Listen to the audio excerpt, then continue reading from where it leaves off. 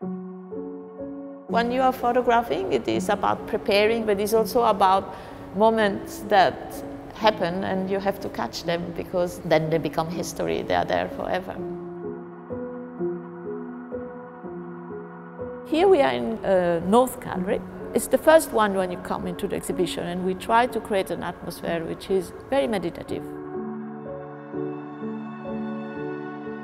It's about us, the human being, walking on earth and try to understand who we are, and especially try to grasp in building, in nature, dimensions that are difficult to grasp.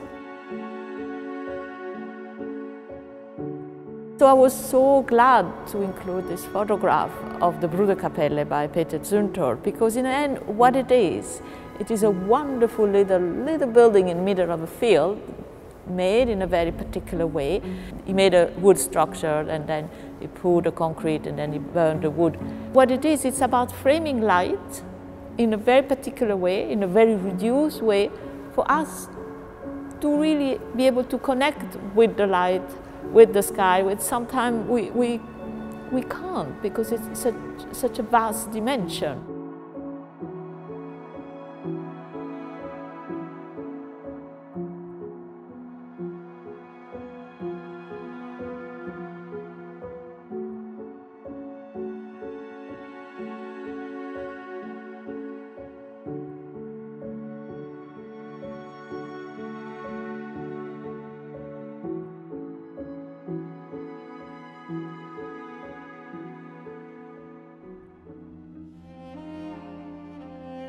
So here we are in the South Gallery, and we try to create an atmosphere which is very different from the other two. The light is brighter, the colors are brighter, and we put together a series of work that somehow very abstract and deal with maybe fundamental aspects of architecture, like the ground and the walls.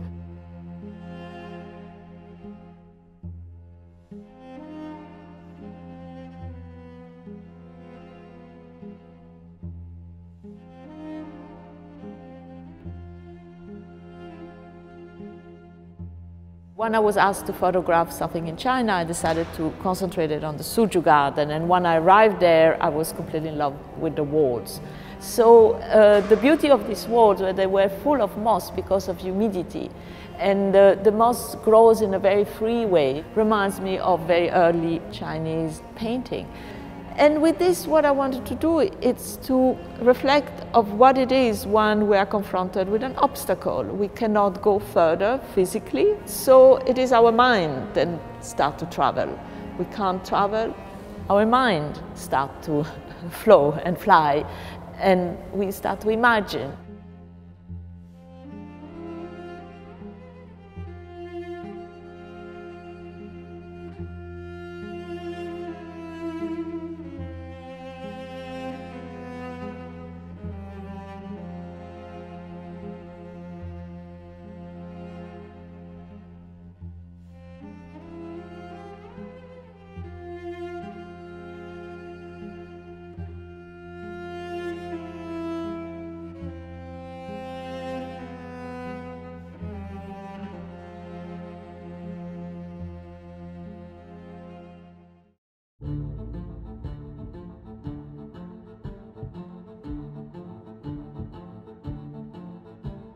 Here we are in the West Gallery. We create an atmosphere which is more energetic, and it's about the love of making new building and inventing new form of construction.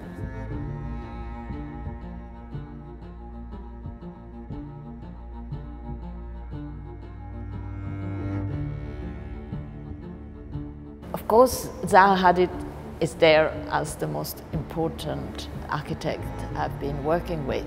Here we are in Glasgow, and it's the Transport Museum, and it is just the roof. But it is much more than just the roof. It's a landscape.